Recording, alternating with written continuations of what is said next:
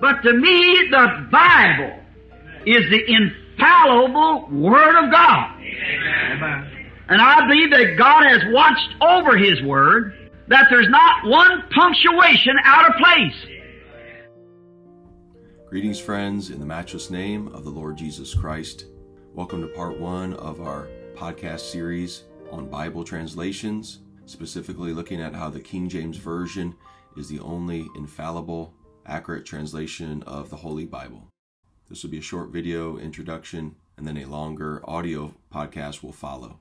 So the purpose of this series is to humbly show why I am a King James Version only preacher. And as you'll see, so is my brother Cameron Smith. He's a pastor in Napoleon, Ohio. And as some of you may know, in my 2020 debate with Rod Bergen, I stated the 7 reasons I am a King James Version only pastor. And as this podcast series will show, Brother Cam has done a lot of research in this area, a lot of studies, so I'm very thankful for that. He knows a lot more about this topic than I do. So please contact me if you want to reach out and get in touch with Brother Cam with questions about Bible versions. So this is the first part of a few recordings on this topic of King James Version only. And we hope to have a few more by the grace of God, maybe in a week or a couple of weeks. We'll see how the Lord leads. Recall Revelation 22:18 and 19. If any man adds to the Bible, plagues will be added unto him. And verse 19 is especially important for this topic. If any man takes away from the words of the book of this prophecy, God shall take away his part out of the book of life and out of the holy city and from the things which are written in this book.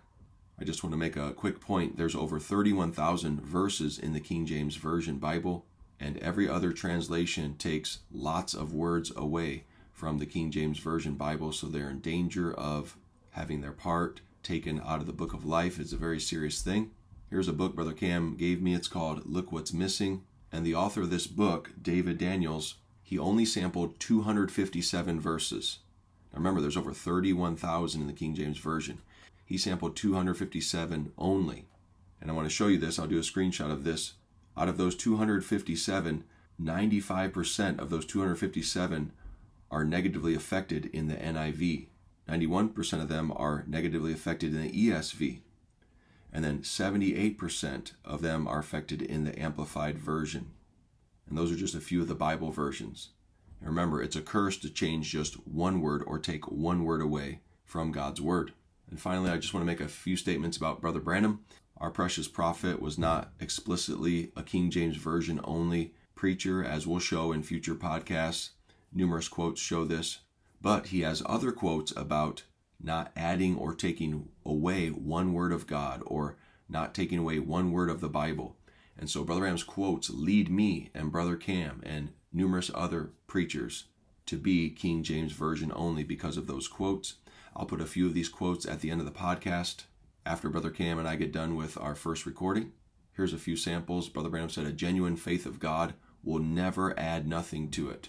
And of course, that also includes takeaway because he's quoting Revelation 22:18 and 19.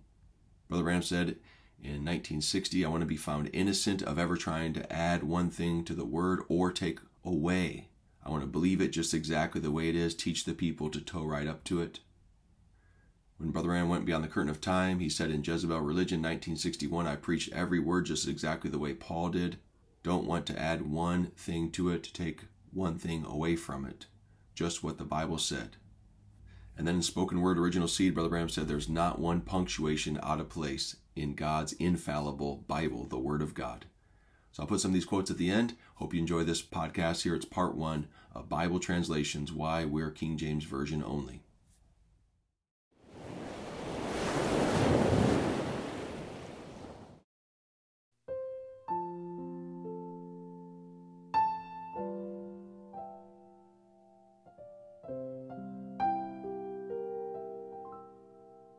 God bless you and welcome to the Defending the Message podcast. I'm your host, Pastor Jesse Smith. In today's podcast, we're going to start the next topic of looking at Bible versions, and we're going to prove by the grace of God that the only trustworthy Bible translation is the King James Version, the authorized version. Our listeners will know that I've talked about this off and on for the past few months, and we finally got a chance, my brother and I, to sit down and record the first part to this series, hopefully, by God's grace. So I know this topic will be a blessing to you. And again, I want to state, and most of my listeners will know, that I'm not trying to create a man-made doctrine here. I'm not trying to cause division here. We're just trying to show the truth of God's Word and promote the purity of the King James Version. This is going to all be spoken in brotherly kindness and love. It seems most people are just unaware of the facts on this subject, and we hope this will be a blessing to all those who are hungering and thirsting for righteousness. So with that, I want to let my brother Cam introduce himself, and then we'll get into the topic here by the grace of God. All right. God bless you, brother. It's a blessing to be speaking with you today about these things.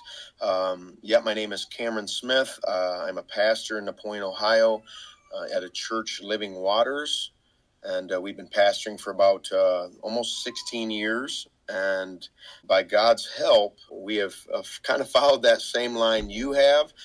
We desire truth from the inward parts, and it's our desire, brother, that we might be able to converse on these things and to be able to bring some clarification about Bible versions. It's a very important topic. I would say even in the message of the hour, even right now, it is more important than it has ever been before. And hopefully very soon here we'll be able to get to some of the points to prove that. So yeah, brother, that's we appreciate your labor. We appreciate your love for the people and your desire to forward them in Christ. And I believe that's our desire as well. Yeah, very thankful for this topic. And as I've said before, I wouldn't have my current understanding without you, Brother Cam, as far as God leading you into these studies. And then I've been able to listen to your sermons online. It's been a tremendous eye-opener to me, so I'm thankful that the Lord led you into this. I mean, I've kind of known about this topic over the years. In my 2020 debate with Rod Bergen, I mentioned the 7 reasons I'm King James Version only, and I've never changed that stance. But I appreciate how the Lord led you into this, because that's what it's all about. Like you said, it must be for this time and season that God's put this on your heart the last few years. Because the Word of God is being attacked like never before, and of course we're nearing the coming of the Lord. So I just want to thank you for that, brother, and may the Lord Jesus Christ bless this here. Amen, brother. And I'm so glad that you've stuck with that King James only approach. It is the true approach, and even now there's more evidence than ever before within the last 10 years that is 100% factual. And if I could start this out, brother, maybe my testimony just a little bit.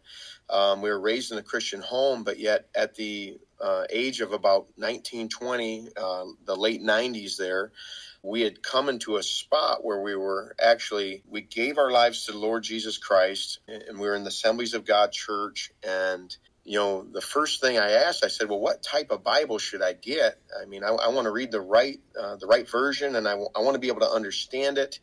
And, what they told me to actually use an NIV Bible. So I bought that. And, an early Christian, you're on fire, you're loving the Lord, you're rejoicing at all the things that he's now drawn you to, and because the Spirit of God is moving on you that direction. So you instantly get that zeal and that thrill. And so we got that Bible, and boy, did we read it. We read and read and read, and I got a big giant one, the one that's got all the notes in it, everything like that. And one night I was reading, and this is the opening of my experience with Bible versions. I actually got to a place in Matthew 18 where I was reading, and I actually, before this podcast, I got on NIV online, and I actually went to the same portion, and to my surprise, it is the same today online as what it was before. So let me read it directly from the NIV online here in Matthew 18:10. It says, see that you do not despise one of these little ones, for I tell you that their angels in heaven always see the face of my Father in heaven. That's verse 10. Then directly, the next verse is verse 12. And it says, what do you think if a man owns 100 sheep and one of them wanders away? Will he not leave the 99 on the hills and go to look for the one that wandered off? And as I read that as a young believer, I seen why in the world does it go straight from verse 10 to 12? Where's verse 11? And I honestly, the first thought that come to my mind was there must be a misprint in this Bible. I bought a bad Bible. Somehow the factory messed it up. So I got another Bible, and I took a look at it, and I'm like, well, what is supposed to be there? And I grabbed a King James Bible, and so I read the 11th verse, and it said, "For the Son of Man is come to save that which was lost." And so I went back to the NIV, and you know what? In 10 or 12, that part is not even in either one. So it's not that they threw it in a different verse and just got rid of 11.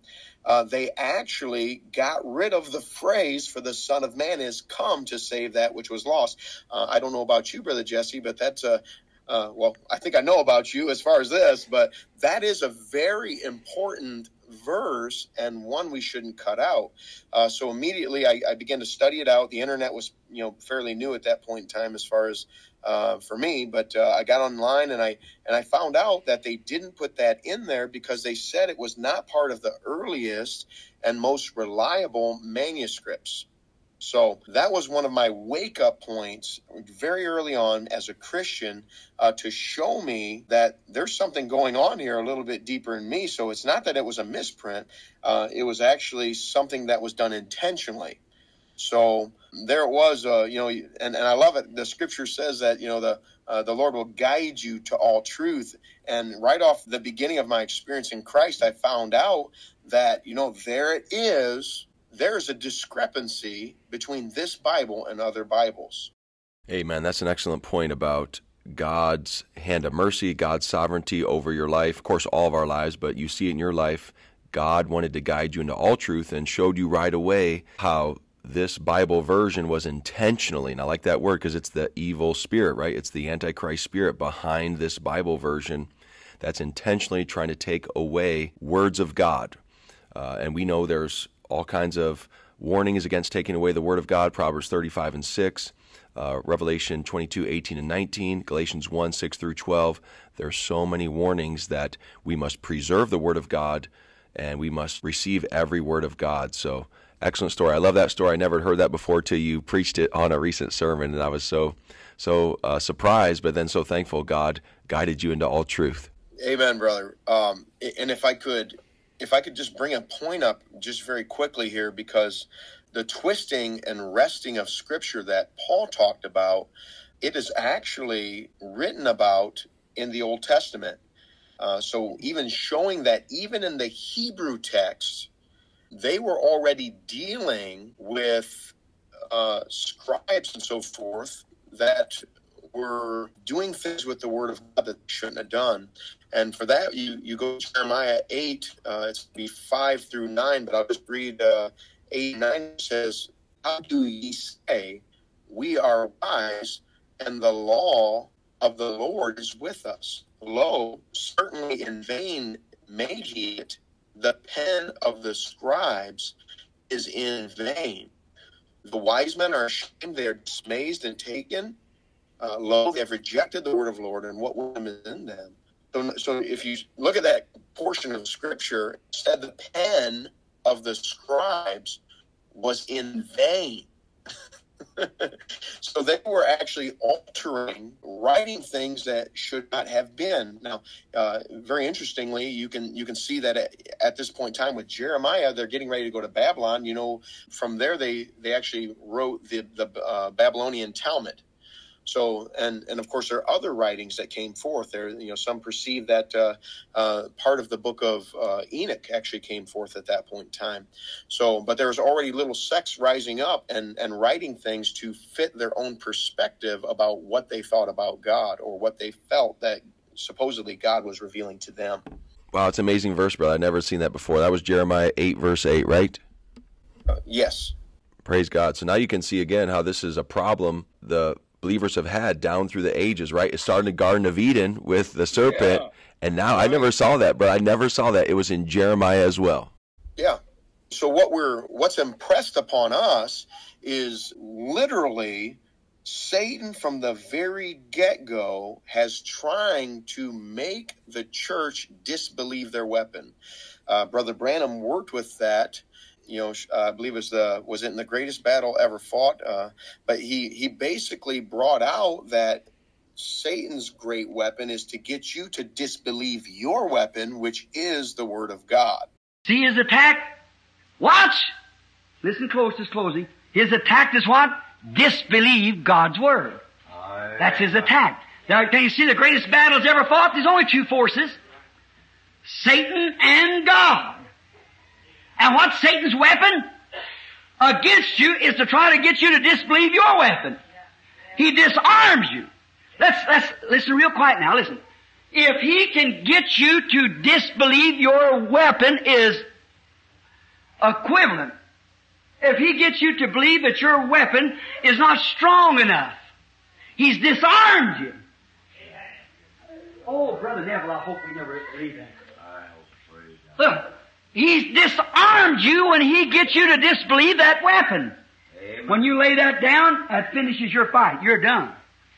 Hold that weapon. Don't you lay it down. We seize unbelief. So, if you have a perfect word, you can have perfect faith. So, that's our aim and intention, because we also know that is required for rapturing faith. Rapturing faith requires perfect word. So the next thing that comes to our mind as far as there I was coming out of Assembly of God, and honestly, I just kept reading the NIV Bible. I asked others about it, and they said, well, they're basically the same. But it's very easy for sheep, especially young sheep, just to follow the older sheep because, there's a confidence in you when you see a Christian life, and you think that what they're doing is right. So almost right off the beginning of my testimony, I found out that I was beginning to follow the majority. I was following those who I felt I could trust, especially regarding Bible versions. So until I came to the spot where God revealed this message to me in 2002, I was following the NIV Bible. But you know what? I was taking a basic nominal Christian approach, and it actually took the crying out for truth. And then when God brought the message to me, that was the opening of the door where all of a sudden this really became a critical thing. I come to the message, and I found there that the King James Bible, it was the Bible everyone was using. Actually, at that point in time, I never heard of any other message believer using any other Bible. But then, perhaps right around 2008, 2010, I began to hear that preachers in the message or individuals in the message were actually using other Bibles. And that to me was a little bit alarming, and it kind of reversed in my mind. Wait a minute. When I first come into this, I was actually brought right to that spot that they were taking things out of the Bible. And now I'm seeing that people in the message are beginning to do the same thing. So it was something that it really altered my thinking about what was right and what was wrong and what was going on. So basically what's happened over the last 10, 12, 14 years is as I began to devote myself to start understanding the actual argument, and you'll actually find within that argument that there are actually two families of manuscripts that are followed, and that is where and why we have all these different versions. So the King James, the authorized King James, because many have actually tried to modernize it, and they try to do it with the modern text. But actually, you'll find that it was in 1881 that Westcott and Hort were actually involved with wanting to get away from what they would term the villainous King James Version. And what their desire was to come up with an entirely different Bible that would be written from a different source. So from there, they actually had what they would call the Alexandrian family, which is differed from the actual Byzantine family, which the King James Version was written from. So just very quickly for this idea, so literally the King James Bible is the only Bible that is exclusively written from the Byzantine manuscripts, which is actually 90% of the textual evidence. The Alexandrian family, and this will be a surprise for those who are uneducated on the topic, which is okay because most people don't even look into this. And that's okay. I didn't either until it was forced upon me by the Holy Spirit. But anyway, all the new versions, every single one of them, including the New King James, they are either altered or written exclusively from the Codex Vaticanus, or the Bible that the Vatican had. And of course, they say 93% written that way, or 90% the new versions are written exclusively from the Codex Vaticanus. So, and what they make up the rest of is, they say 7% of it is actually from Codex Sinaiticus, and then the other 3% is from the Alexandrian scrolls. So that is very important. Now, so what had happened then is, so all these new versions are actually written from the Codex Vaticanus, which is the Vatican. So we can go into this later, but for you and I that are Protestants, that should have an alarm, just a bell that's ringing incessantly and increasingly in our minds, that wait a minute, this Catholic Church, and we respect and love people in there, but this system has actually killed, according to their own martyrology, 68 million Protestants. So that brings an alarm up. Okay, what's going on here, and why are all the new Bibles written from a church that once did nothing but try to burn Bibles? So that brings it to our mind that this is actually an important subject. So anyway, continuing with this thought of the message, I began to hear that preachers were using different Bibles. And recently I was alarmed. I was looking at a tract from a different message church, and it just actually stopped me right in my tracks as I was reading. I was just shocked. In their tract that they witnessed to others, they had a one-sentence statement towards the end of the tract, and it said, the King James Bible is the most accurate Bible translation. When I read that, I was shocked, blown away, because they were actually saying that the King James Bible was the most accurate. They didn't say it was the only accurate. They didn't say it was the infallible Bible translation, but they actually stated that it was the most accurate. That is alarming, because if you don't have a perfect Bible, you can't trust it. So, Brother Jesse, you and I believe we are in complete unity over this thought, but the King James Bible is actually the only infallible translation. So, with that, what I found out was that people in the message, or brothers and sisters in this message, were now beginning to disbelieve the Bible that God gave us. And that must needs that someone would take a stand. So we appreciate what you're doing, brother. And it is our desire too. We've preached 4 sermons working with this, and you could just trail on forever. The information on the King James Bible and the Bible version debate is very interesting. It's phenomenal. You can actually get addicted to it, as we see some people will. So that's a good start, brother, for where we're going there. Excellent information, brother. Yeah, like you said, there is so much information available on this. That's a great introduction to this topic, my brother. One point I think you brought out that truly helped me. It's as if I'd heard it before, but it wasn't until after I heard you teach and preach on it till it really became solid in my mind, was this major point that all Bibles come from either one of 2 sources. And so the King James Version is the only Bible that comes out of the Byzantine source of scrolls. Is that correct, brother? Yeah, that is absolutely correct. And, if we would look into the purpose of why we were actually doing this, that would be the whole of it, because there must be some type of mentality that someone had a long time ago to undermine people's confidence in the Word of God. The fact is, as I was told that all the Bibles are pretty much the same, they are actually very much different.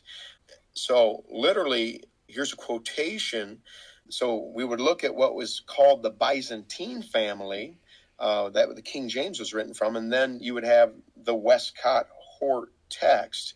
And here's a quotation. It said, the New Testament was published in England on May 17th, 1881, and 3 days later in the United States after 11 years of labor. This is working with the Westcott Hort text that they had come up with.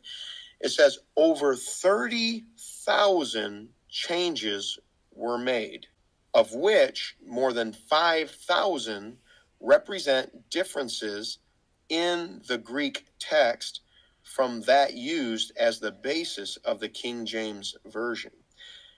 So right there, if you make 30,000 changes in the Bible, how can you not come up with different doctrine? How can you not come up with obvious errors or mistakes? As I told you, as I was coming into Christianity, taking that portion of Scripture out, Matthew 18:11, is very huge in the point of what Jesus Christ was trying to accomplish.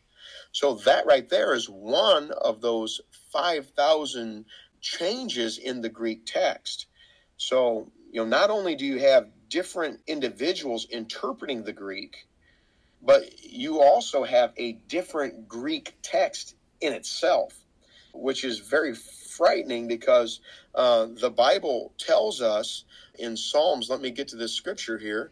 The Bible tells us in Psalms, I believe it's 12, verse 6, it says, the words of the Lord are pure words, as silver tried in a furnace of fire, purified 7 times. So you and I, when we look at a Bible, wow, this word it's like silver that was tried in a furnace. It's purified. It's got to be right, 100%.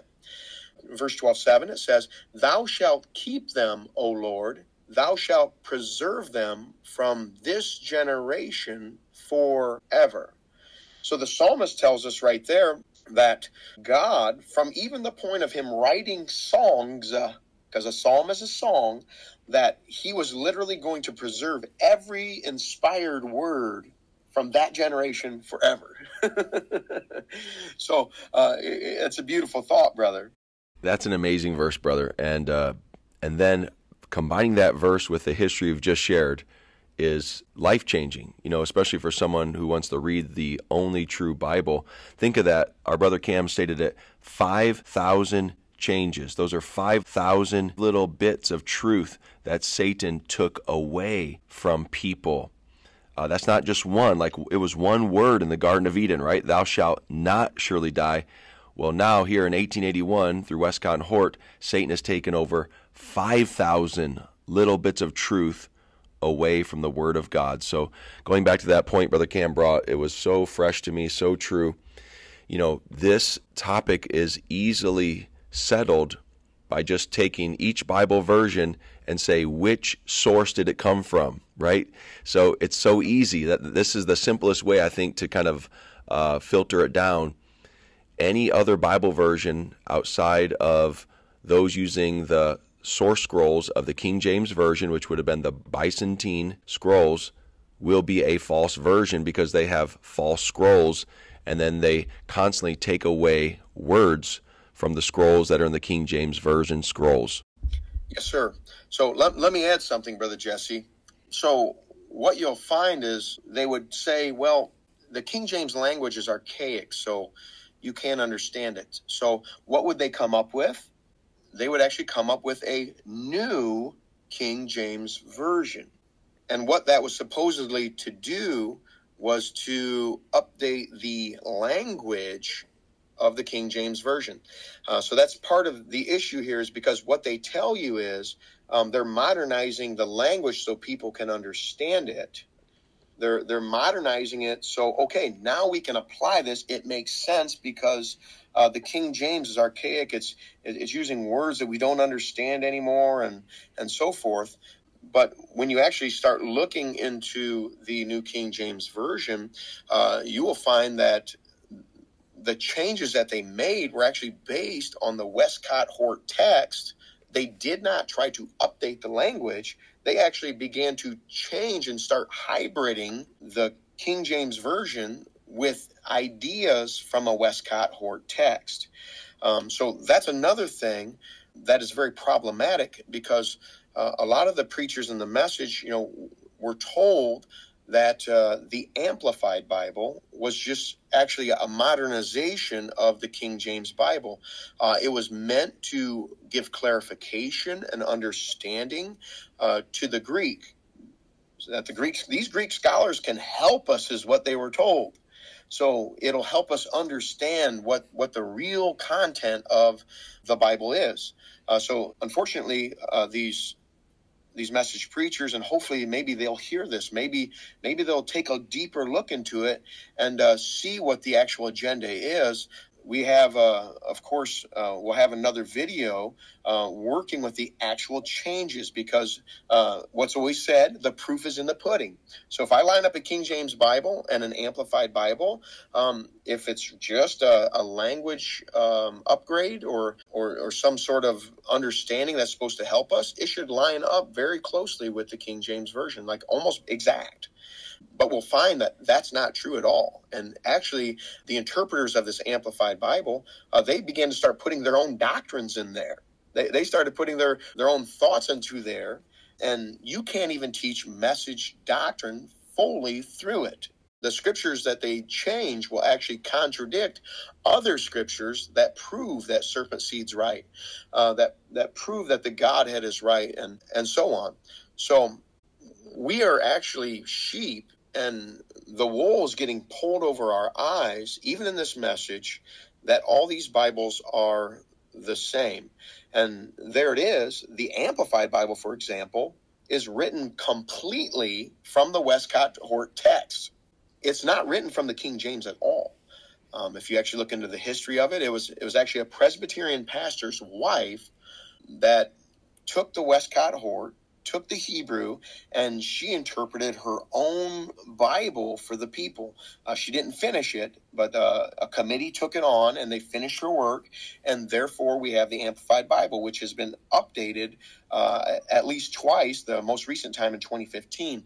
So there's a lot there, and as you can see, there's so much information here, but really what we would need to do at some point in time is to actually look at the evidence, especially from a message perspective, which is what we're looking at, and see if this affects what a God-sent seventh angel, William Branham, gave us. Yeah, excellent points there. And I didn't know about the Amplified Bible coming from the Westcott and Hort text. So that would be an excellent point to use. Like, let's say you're listening to this as a viewer, on YouTube or something, or a podcast listener, and you're concerned about it, out of the love of God in your heart, for the love of the truth, right? The love of the true Word of God, the King James Version. That might be a good point to take to a pastor or something like that. And of course, always go in love, approach with just a desire for truth. And brother, did you know this? And you just want to bring that point, like even the Amplified Bible is taken from the wrong source scrolls. Yes. So that would bring us to the idea that, okay, well, what is the purpose of all of this? This is my personal opinion. There is some cover-up behind it, but we do see interaction. But I would say that the very purpose of the writing of a new text written from the Greek, which even the writers and even some on the committee were Catholics or Jesuits, it was actually a move of the Counter-Reformation. And the reason it was done was because if you could pull people to a confusion in the Word, then you could make their experience with Christ lax. You could make it dumbed down so that, one, they no longer had a full source of truth. And because they didn't have that full ability to have truth, you would be able to make them lukewarm, which is the characteristic of the seventh church age. It's a lukewarm church age. Now, it is very obvious from 1881 that when the Protestants took this hook, line, and sinker and began to move away from the King James Bible, that we are living in one of the most perverted, lukewarm ages of all time right now. And now we're seeing it creeping into the message at a very rapid pace. And what is the purpose? Well, according to our Bible, Rome was that fourth beast in the book of Daniel. Rome, of course, everything shows that she was to be the last beast. For 2,000 years, she's been ruling to some extent, and it will end up with her leading a new world order. So that's why a lot of these changes are made in the Bible, because you actually have to change the content or lessen the detail of the content in order for it not just to make Christianity more lax in its understanding, but it'll actually join it with other religions. So that's why you'll find that the deity of Jesus Christ, many are alarmed. Even Trinitarians are very alarmed, because they'll take Jesus out and say he. They'll take the Godhead and they'll begin to loosen it out. So now all of a sudden, the deity is not so clear.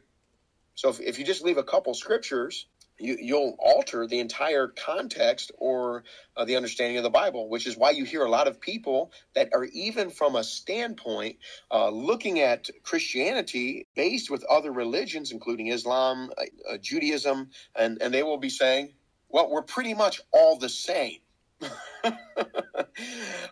No, we're not. There's some tremendous differences.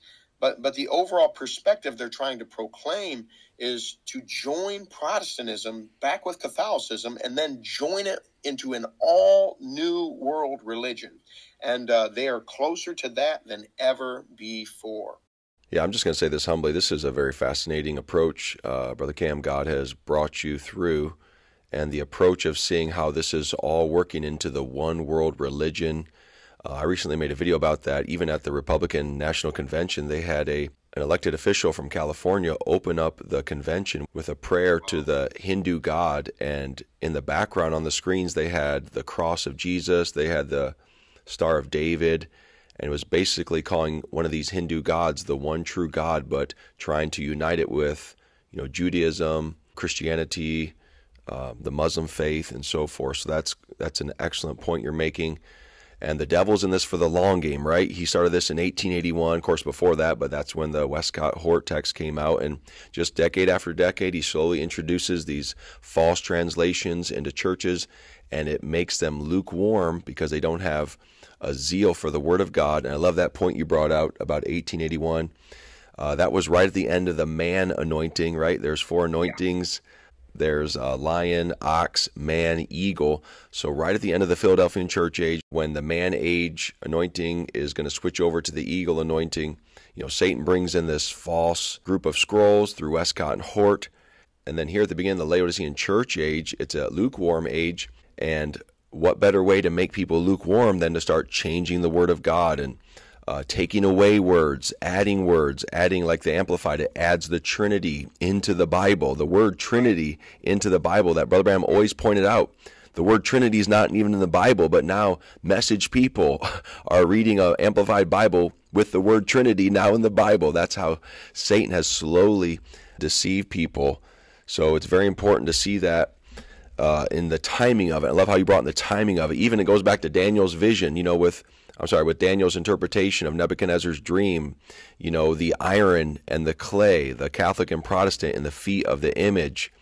And this is their way to do it. It's one way to do it, to get them into one world religion. Say, all the Bibles are basically the same. All religions are basically the same. And it's the way to make people lukewarm. They're not on fire for the true Word of God.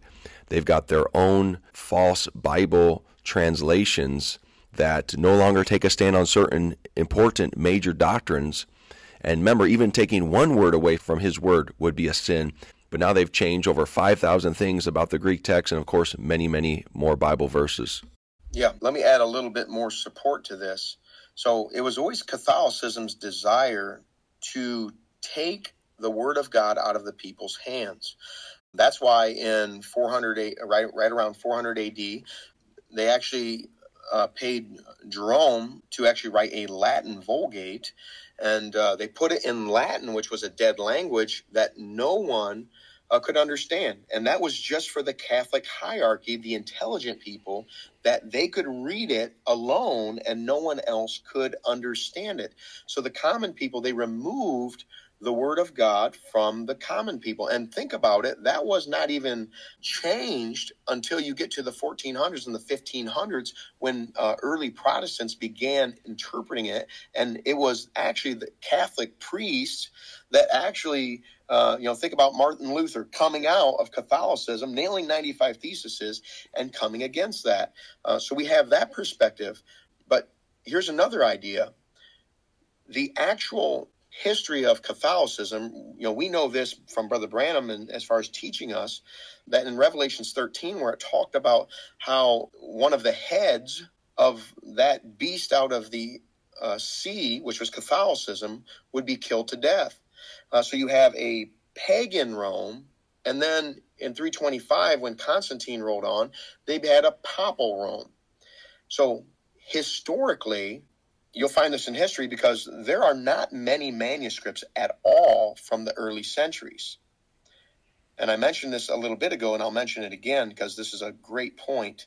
But you will find that pagan Rome did nothing but try to destroy and stop Christianity. Historically, we find even with Diocletian, according to the church ages, he had 10 years where he absolutely tried to kill every Christian he could possibly kill. Not only that, but historically, he burnt every Bible he could find. Wow. Whether right or wrong, as far as maybe it could have been a twisted one, he burned it, destroyed all the evidence. Well, you would think that would change after Constantine because, okay, now they're Christian. Well, you'll find what they did. Of course, they put it in Latin. But then they also burnt every scroll we can find historically. I actually preached a sermon on it. It goes all the way up to their own councils where they say that their people are forbidden to have a Bible. They're forbidden to read the Bible. And if they get caught reading one, they'll have to recant. If they don't want to recant, they'll die with their Bible. They'll get burnt. So their quotations are still in their Vatican councils that they had, Council of Trent and so forth. But Americans and Christians don't even realize how soon that these things happened. If I remember correctly, we'll try to get this resource, brother, but it was right around the middle 1800s that the Catholics were still having Bible burnings in America. I believe it was in Massachusetts is where they had it. I think, if I remember right, it was 1847, but they were still burning Bibles publicly, not secretly, publicly, showing their distaste for the Word of God. Well, no wonder Catholicism has so many creeds and dogmas that don't line up with the Bible. They're completely against the Bible, but claiming that they are the true representative of Christianity. So, more clearly than ever before, this is a tremendously important topic, and it is to keep a Protestant a Protestant. So we can't go into the image of the beast. We can't go into this system of the joining with Catholicism. And that is why all of a sudden they went from burning the Bible to saying, okay, we have a new text for everyone to have. So it is very beautiful what the Spirit of God has revealed to his children in this age. Amen, brother. Amen. That's powerful. I didn't even know they were burning Bibles, brother, in the 1800s. That's unbelievable. Yeah. And frankly, why don't they have to burn them anymore? Because they changed the text. They get the same results by changing the versions. On most Bible committees, and this is what I've listened to other speakers say, there's generally a Jesuit on each council. Some of these Bible societies have been bought by Catholicism, by the Catholic Church. They've actually bought it. So they are controlling the spreading of the new versions. So very alarming. Excellent point there, brother. If Satan realized he couldn't get Bibles out of people's hands. Satan realized after all these years, well, they'll always want a Bible. He knew the next best thing is to change their Bible or pervert their Bible. Yes. Yeah. Now, Manly Hall, I'd love to read this quotation. He wrote about the New World Order, and this is 1944. He's a 33rd degree Mason, but he writes this quotation. This is phenomenal. He said, "To make things right, we will have to undo much of the cherished error. The problem of revising the Bible shows how difficult it is to do this. For the last 100 years, from 1944, we've been trying to get out an edition of the Bible that is reasonably correct, but nobody wants it. What's wanted is the good old King James Version, every jot and tittle of it, because most people are convinced that God dictated the Bible to King James in English." So Manly Hall admits of his knowledge that from 1844, they were deliberately trying to destroy the influence of the King James Bible. So sometimes they hide the evidence right out in the open. But since most people aren't, but they might not be wanting to read, they might be illiterate, they can just say these things openly and no one checks them. No one's looking. And here it is. They've been telling us their whole plan the whole time. And there's many like statements, brother, that they say this. So part of the move from Loyola, they were saying that they had to destroy the serpent called the Bible. So there's a quotation from the Jesuits in history from 1997, and it says, and this is from, I believe this is from Loyola, and it says, "Then the Bible, that serpent, which with head erect and eyes flashing, threatens us with its venom while it trails along the ground, shall be changed into a rod as soon as we are able to seize it. For 3 centuries past, this cruel asp has left us no repose. You well know with what folds it entwines us and with what fangs it gnaws us." So even Catholicism, some of their head guys, admittingly were telling of the damage that the Bible did to its control over the world. So you can see that a counter-reformation, they said they wanted to seize it. They said they wanted to change it from a snake to a rod, which we understand that the Bible is no snake. The Bible is the infallible word of God. But to a mindset as that shows right now that they are absolutely antichrist as their regards to the written infallible word of God. Yeah, Brother Cam, that's a powerful point. The Catholic Church recognized the power of the King James Version. And one of my points that I use to say why I'm a King James Version only preacher is that mighty men of God use the King James Version, such as Charles Spurgeon, Jonathan Edwards, George Whitefield, and of course William Branham, a prophet of God, and other men that were yielded to the Holy Spirit and able to bring forth the pure word of God from the King James Version. And no wonder these Catholic leaders were so afraid of the King James Version, because it would produce a genuine Christian experience. It produced the baptism of the Holy Ghost. Right. So historically, every modern revival came from the King James Version. Jonathan Edwards had a powerful revival. John Wesley, a church age messenger, had a incredibly powerful revival. George Whitefield, powerful revival. Move on. You have William Seymour. You have Eric Roberts of the Welsh Revival. You have early on Oral Roberts. From what I've seen, Billy Graham and Brother Branham, all these individuals, the people, they clung to that King James Version. And we see that it literally has caused every single major revival. I would say this, our prophet told us that we'll have a bride's revival. How are we going to get a revival if we move away from the King James Bible when it and it alone is the only infallible source to produce the manifestation of the power of God on the children of God? Amen. And brother, that brings to mind the quotes from Brother Branham, how are we going to have a revival if you change even one word, just like the serpent changed one word? And I'll take it even further. Even if you change one or two doctrines, how can you have the true bride revival? And so that's an amazing point you brought out about all these men, even William Seymour. Brother Branham said the Azusa Street revival was the greatest revival since the day of Pentecost. Brother Branham said that. That's just the same kind of a thing that happened to our Pentecostal fathers over 40 years ago.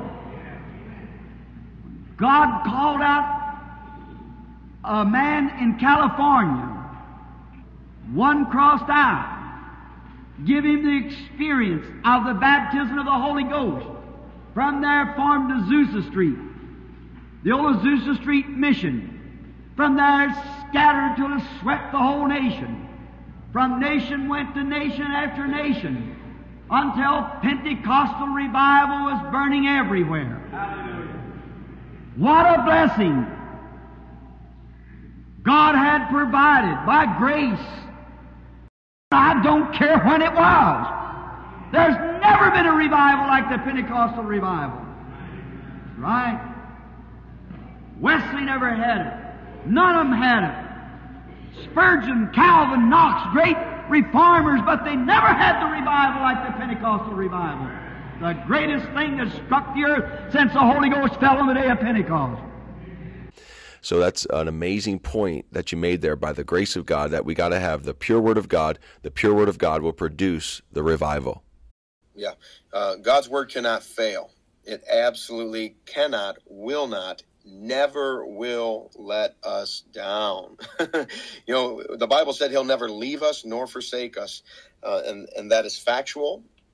And this message, which was what? It was the gathering of all the revelations that were true. Brother Branham didn't come up everything new, but he picked up all the loose ends.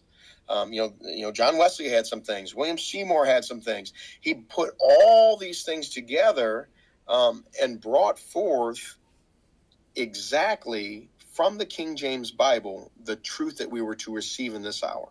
Such a beautiful point there. Yeah, Brother Branham was called to finish the mystery of God. Revelation 10:7, restore all things. Matthew 17:11, turn the hearts of the children back to the Pentecostal fathers. Revelation, Malachi 4:5 and 6. And so this was part of it. Yeah, Brother Branham brought some new things, as we've said, but not a whole lot. We know the revelation of the seven seals was new. There's other new things he brought out, but a lot of it was restoration, restoring what had already been given by God at the beginning of the church ages through St. Paul and St. John and St. Peter, St. James, all the writers of the New Testament. And Brother Branham's main ministry was to restore all things, restore our hearts back to the apostolic fathers. And of course, for that to happen, we need the pure Word of God, the King James Version, to do that.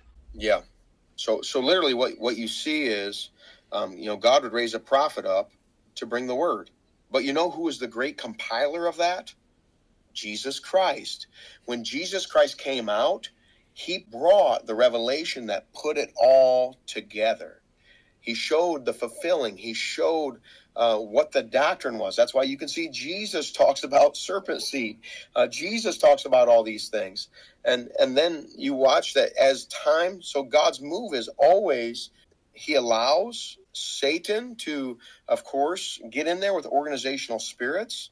It's what it's always been. Unfortunately, it's happened in the message even nowadays. But organizational spirits come in and they dull the people from the truth and makes them go to other errors. Well, what God was doing, therefore, just like Jesus, they were twisting the word in laws and traditions that weren't even in the Bible. God's inspired word never said it.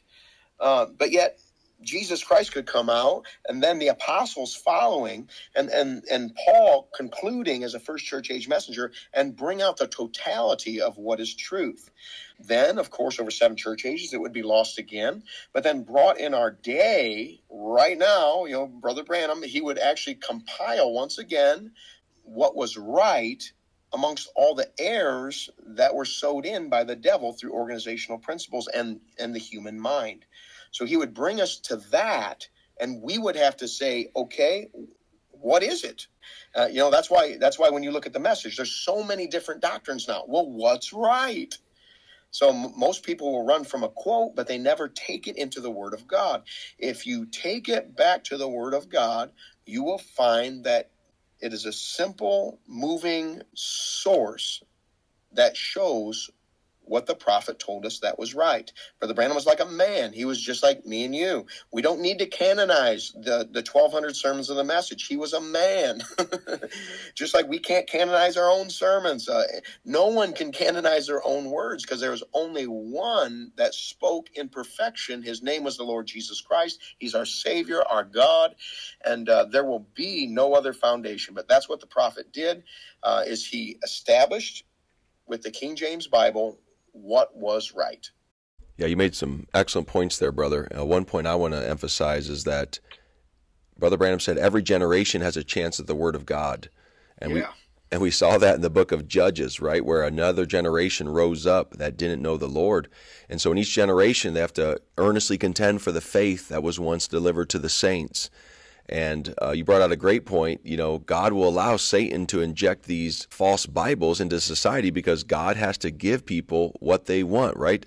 Romans 1:28, God gave them over to a reprobate mind because they did not want to retain God in their minds. So people that don't want to retain the pure doctrine or the true Word of God, the pure, refined words of God, God sees that in their hearts, just like Balaam. And so because Balaam didn't want to do the perfect will of God, God gives him the permissive will of God. So we're seeing that's why God has allowed all this time to go forth, because he's got to give them what they want.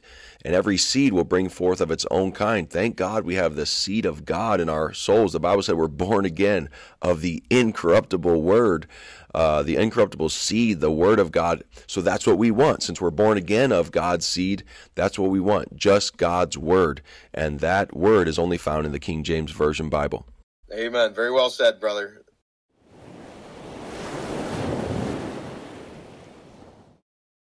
And a genuine faith of God will believe in God, and God is the Word.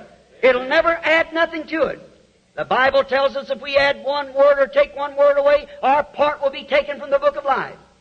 Revelation 22:18, the last closing chapter. I stand before Him, I want to be found innocent of ever trying to add one thing to that word or take one way. Well, it's just exactly the way it is. Teaching people are told right up to it. The Bible says this, I can't help what anyone else says. I got to stay right with that. And here was those people standing around like that when I said, will Paul have to be judged for the gospel he preached? He said, yes. I said, I've preached every word just exactly the way he did. And the millions screamed out, we are resting on that. That's the way I want it to be on the cross there. I want to be that way, just like that. Just what Paul said. I don't want to add one thing to it, take one thing away from it. Just what the Bible said, that's the way I want to keep it going, see. And of course you keep it like that. You've got to have somewhere that faith can take its resting place. And to me, I don't know how you feel about it, but to me, the Bible is the infallible Word of God. Amen. And I believe that God has watched over His Word, that there's not one punctuation out of place.